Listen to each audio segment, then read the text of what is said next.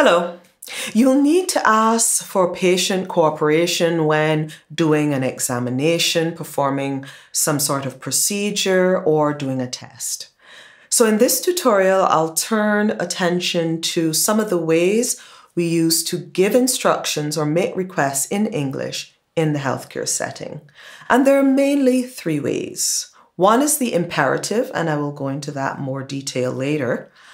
The other is the standard question or request. And then we have the statement that implies a question. So let's look first at imperatives, also known as commands or orders. Take off your clothes. Stop talking. Lie on the bed. Bend over.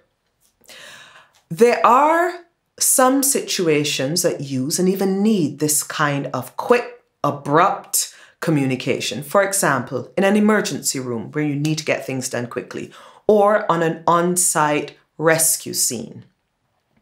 However, for routine office situations and elective situations, this tone is considered rather abrupt and sometimes even impolite. Now, you could say, of course, please remove your clothes, which, yes, is correct and more polite, but it still sounds a little rigid and somewhat off-putting, especially if the person is very anxious or highly sensitive.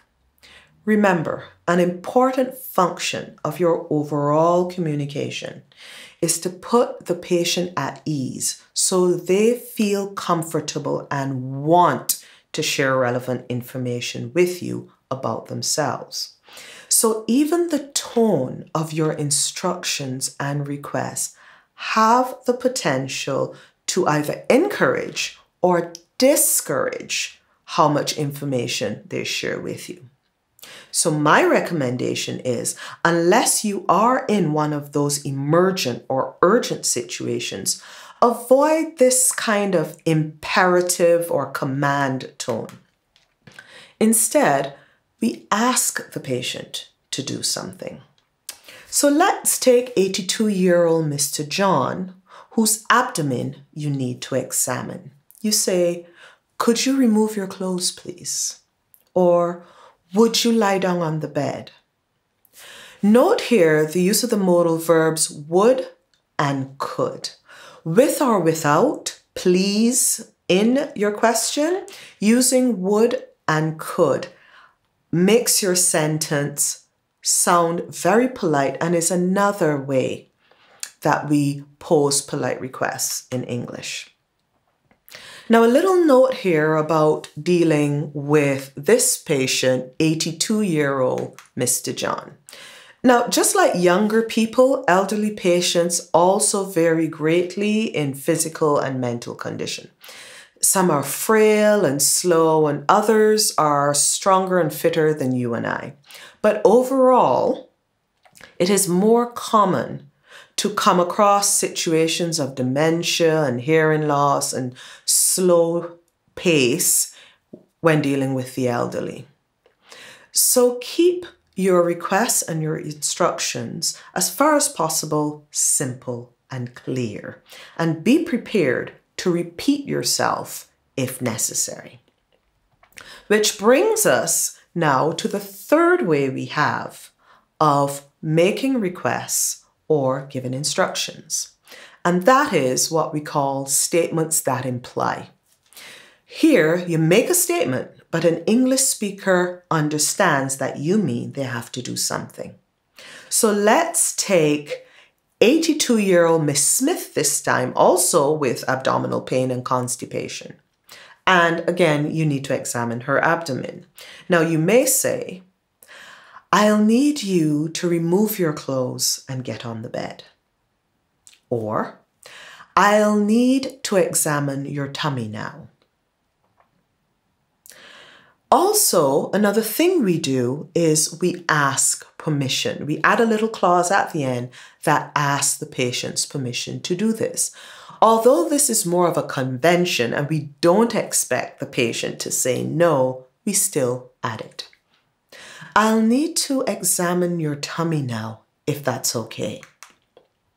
If the patient doesn't react, maybe they do have some mental or hearing issues, then you could put it more plainly as a question, as mentioned before. I mean, could you get on the bed so I can examine your abdomen? Or, could you get on the bed so I could examine your tummy? Again, with an elderly patient, you may need to repeat information or say it in a different way so they understand. So it is very good if you have the skill to say things politely but in different ways. Now, for today's quiz. You have a 78-year-old Mr. Han with hearing loss, chronically, but he's here because he's had a cough for 4 months. He's wearing 3 shirts today because he worries about catching cold, but he loves to chat, and you need to listen to his chest. Question A, how do you ask him to remove his shirts? And question B, how do you ask him to stop talking long enough so you can listen to his chest?